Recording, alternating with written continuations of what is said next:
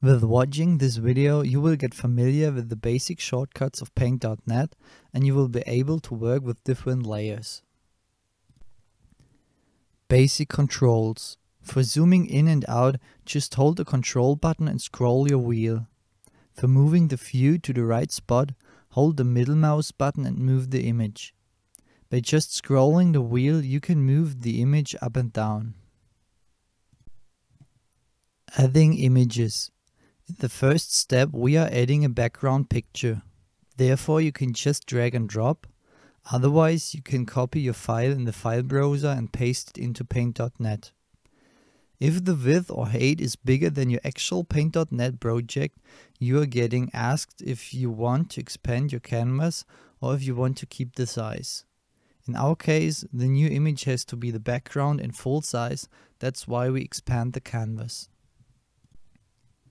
Layers. Now we want to add some layers to create an invitation for the benediction service of our daughter. Therefore, we add a symbols layer and a text layer by using the layer toolbox. We name the layers by double-clicking them.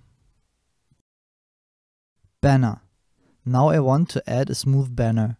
Therefore, I will pick the white color, go to shape drawing mode by hitting the O button twice, and change to filled mode. By multiple hitting the O button, we toggle between line and shape drawing mode. Now there are two options to get a light transparent banner. At first you may expand the color toolbox and play with the opacity. The other way is to double click on the layer and to adapt the opacity there.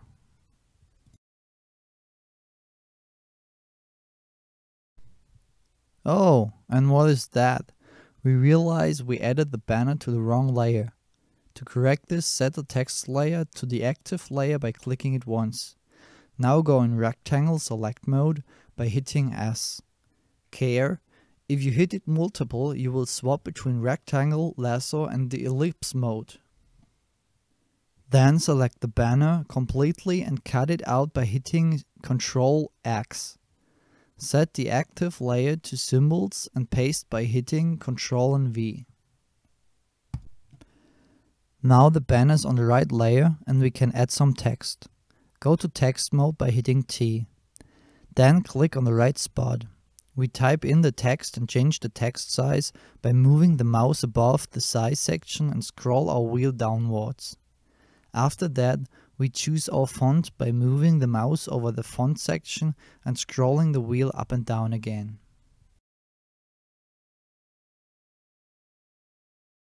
I want to add a frame to the invitation.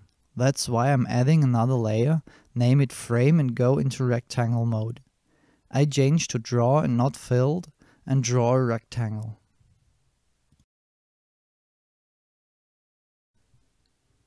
The layer order defines the font background.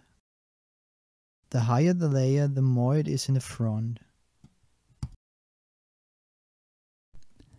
Now I want to add an image of my daughter. I open that image as a new project and delete the background step by step.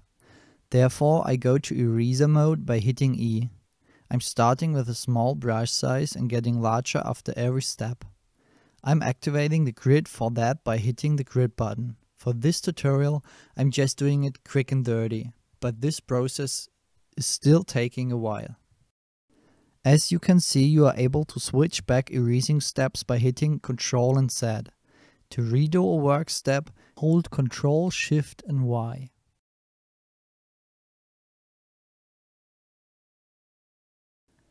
When we finish the erasing steps, we need to save the image as PNG because JPEG files have no alpha transparency.